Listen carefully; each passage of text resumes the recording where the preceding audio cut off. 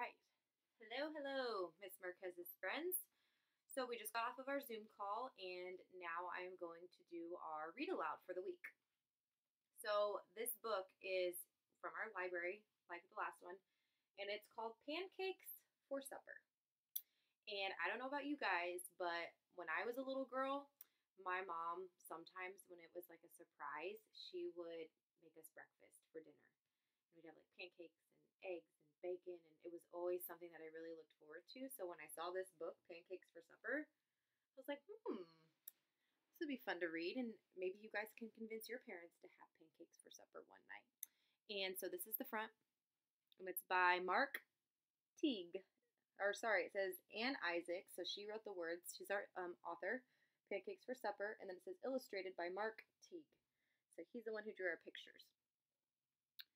So looking at the book, I wonder what's going to happen because it looks like there's a bunch of animals. She's going to be serving the animals a bunch of pancakes maybe. So that's how we know that this is a fiction book, because in real life, this would not happen. A little girl would not go into a forest with a plate full of pancakes and serve it to all of these animals, correct? And what I really like about this is on the back of the book, it says Toby's Animal Pancakes. And it has a recipe for these pancakes, but it says, please make sure to have a parent help you. So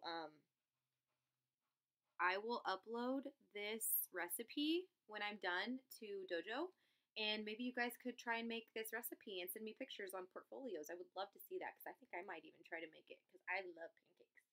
So we're going to start reading Pancakes for Supper.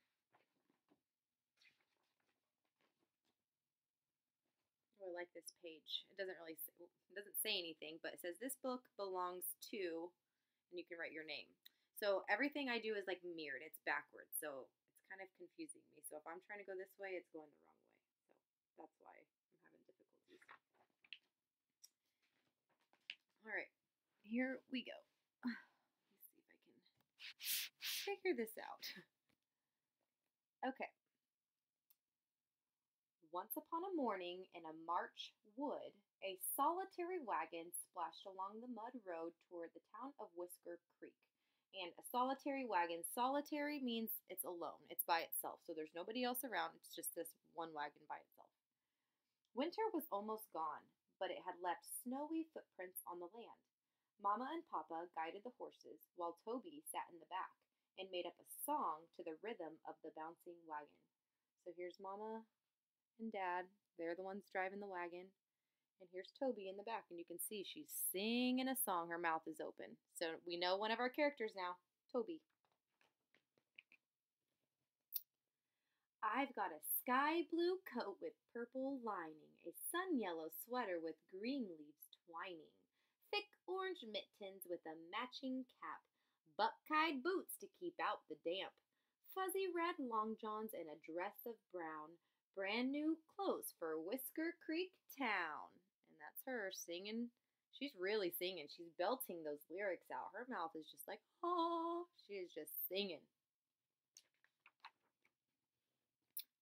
Suddenly, the wagon hit a big bump and sent Toby flying. And you can see right here in the corner her little feet. She is flying in the air. And you can see Mom and Dad like, whoa. Up she sailed, higher and higher and higher, past squirrels in the branches, past soaring eagles and feathery clouds, until she could no longer see her parents' wagon. Then, just as Toby was wondering if she would ever come down again, she began to fall. So she's even flying higher than the eagle. She flew up in the air so high that she kept going up, up. She was like, when am I going to fall? And now she's finally starting to fall. Down, down, down she tumbled until finally she landed, sploosh, in a deep, soft pile of snow. And as she lands, you can see the snow splatter. But right in front of her stood a huge wolf with terrible green eyes. The wolf paced around Toby in a circle, closer and closer. Hungry, cried the wolf. So hungry am I I will feast on the child who falls from the sky. So he thinks she looks like a delicious meal. Oh, please don't eat me, cried Toby, and I will make you the grandest animal in the forest. A small girl like you? Ha! What can you do? Growled the wolf. I will give you my beautiful blue coat with purple lining. The wolf's eyes gleamed fiercely as it put on Toby's coat and strutted off, calling, Now I'm the grandest beast, west or east. So he was satisfied. He's like, okay, I won't eat you, but I want your jacket. Toby ran as fast as she could, but just as she reached the crest of a hill, she found herself face to face with a cougar, and in other words, a mountain lion. A mountain lion is also called a cougar. Roar! The cougar roared. Kit's in the den, waiting to eat. My kitties would love a girl so sweet. Oh, please don't eat me, Toby cried as the cougar crouched to spring, and I will make you the grandest animal in the forest. So the tiger got low, and when cats get low, that means they're about to attack. So he got low, and she was like, No, wait, I'll make you the grandest cougar in the forest. A small girl like you? Ha! What can you do? Roared the cougar. I will give you my beautiful yellow sweater, said Toby. The cougar gloated triumphantly as it strutted off in Toby's sweater, roaring, Now I'm the grandest beast, west or east. So when he says the cougar gloated, that means he got up and he was like, I'm great. I'm the best there is. So when somebody gloats themselves, that means that they think really highly of themselves. So now that he put this sweater on, he thinks he's the best thing that ever walked in the forest. Toby shivered without her warm coat and sweater and peered fearfully into the woods as she ran on. How would she ever find her parents now? In her hurry, Toby didn't notice a furry, white-striped animal crawling through the shadows. But it noticed her, for just then she heard a whispered snarl. Come to play? Go away. Plan to stay? Go away. Go away. Or I'll spray. Toby backed off as quickly as she could, but the skunk was already raising its tail, aiming straight at her. And so you can see, my finger, you can see the tail. She's got it up and ready to spray Toby. Oh, Toby's plugging her nose. She's like, no! Oh, please don't spray me, cried Toby, and I will make you the grandest animal in the forest. A small girl like you? Psst, what can you do? Snarled the skunk. I will give you my beautiful buck-hide boots, said Toby. The skunk waddled over to put the boots on its muddy front paws and strutted away, whispering, Now I'm the grandest beast, west or east. Toby ran off, holding her nose, until suddenly a porcupine jumped right in front of her, threatening her with its long, sharp quills. Approach me if you dare, but beware. If you try to pull my hair, beware. You haven't got a prayer if you touch me anywhere, so beware. And porcupines, they look soft sometimes, but when they're up and they're ready to attack, they are like needles. They are pokey. Could hurt you.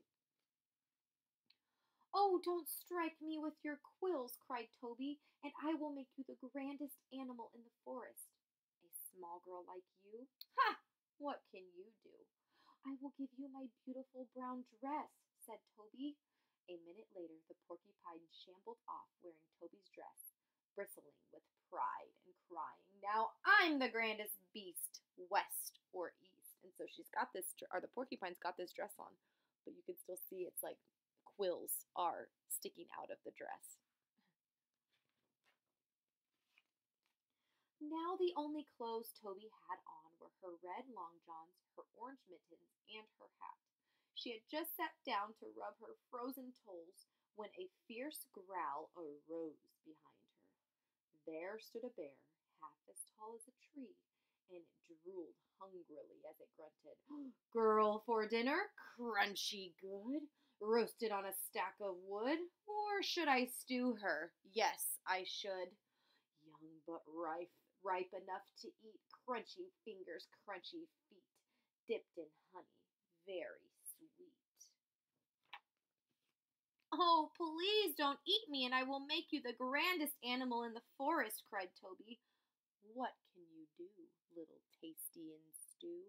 I will give you my beautiful orange mittens, said Toby, but the bear only laughed and came closer. What good would that do? I've got 4 paws, not 2. Toby thought fast. You can wear them on your ears, she told the bear. A minute later, the bear lumbered off, wearing Toby's mittens on its ears and thundering, Now I'm the grandest beast, west or east. And he looks pretty silly with mittens on his ears. Toby hurried off, rubbing her cold fingers, but she hadn't gone far when she heard a tremendous uproar. Oh no, thought Toby, the animals are all coming back to eat me, and she scurried up to the nearest tree to hide. So here we see all of the animals kind of meeting each other. Soon the wolf, cougar, skunk, porcupine, and bear appeared, roaring and growling, hissing and howling, yipping and yowling, and arguing over which of them was the grandest. So they all think they're the grandest. They all think they're the best. The animals grew so hungry that they began to chase each other. All their fine new clothes fell off as they ran. They caught hold of each other's tails and raced around the trunk of a huge maple tree. Soon they were spinning so fast that Toby couldn't tell which animal was which. Round and round the animals whirled, faster and faster, until at last they melted into a great golden brown puddle at the base of the trunk. So here they're spinning and spinning around that tree because they're chasing each other, and they get so tired that apparently they kind of melt right down here. And you can see Toby in the trees just watching. As soon as she was sure the animals were gone for good, Toby ran to put her clothes on. Then she heard her mother and father calling her and caught sight of their wagon through the trees. Everyone shouted joyfully as Toby ran out to meet them. So I bet she's never been more excited and happy to see her family. While Toby told them of her adventures, the sun rose high and warmed the trunk of the maple tree where the animals had disappeared. The tree began to stir with life after its long winter sleep, and soaked up the golden brown puddle from root to branch. A woodpecker tapped holes in the bark, and sweet maple syrup began to trickle down. Pancakes for supper? Shouted Toby, and she held a shiny tin bucket to collect the syrup. We'll have the grandest feast, west or east, said Papa, and he built a fire in a clearing while Mama mixed batter in a bowl. So here Toby is getting the maple syrup with that bucket from the tree, and then Mama's mixing the batter and Papa's starting a fire. Mama fried pancakes as golden as the fur on a cougar, while the hot maple syrup Toby poured over them was as glossy brown as a bear's coat. But not one single pancake was as tough as a wolf, prickly as a porcupine, or smelly as a skunk. Papa ate 27 pancakes and Mama ate 55, but Toby ate 169 because she was so hungry. For you're the bravest girl in the world, said Mama and Papa together. And look at that stack of pancakes right here. It goes all the way off the page because she ate 169.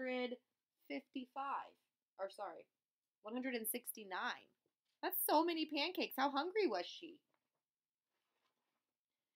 And Toby drove the horses all the way to Whisker Creek.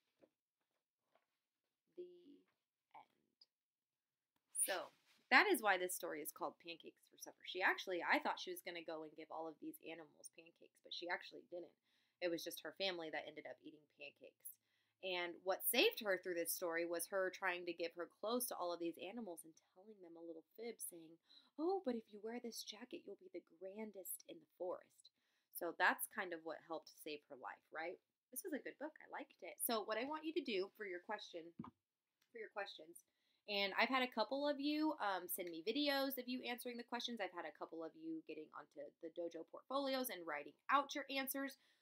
Some of you have even written on a piece of paper. I had Sacred last week. She made the Venn diagram. She had her mom make the Venn diagram for her, and she wrote all the words. So everything that you guys are doing is awesome, and I love seeing your work. So whether you're telling me facts or you're writing them down, taking a picture of your paper that you wrote your facts on, whatever works for you is how I want you to answer the questions. So as always, what I like to do at the end of a story, main character. Who is the main character? Now, we were introduced to many characters, correct? But who is the main one? Okay. Where does the setting take place? That's a pretty easy one. And instead of doing beginning, middle, and end, this book did have a problem and there was a solution.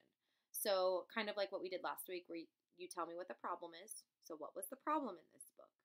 And then how was the problem solved? Okay. So main character, setting, problem, solution, just 4 things that I need you to do. And you can choose how you want to answer those questions, but just submit your answers on the Dojo portfolio so that I can check your work and see your work, okay?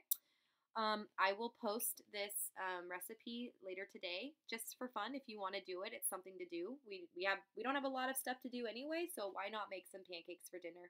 And if you do make pancakes for dinner, and it doesn't have to be tonight, you guys can bake it whenever you want. And when your parents go to the grocery store to get the ingredients, send me pictures of your pancakes. I would love to see it. I hope you guys have a great week. Can't wait for show and tell on Tuesday.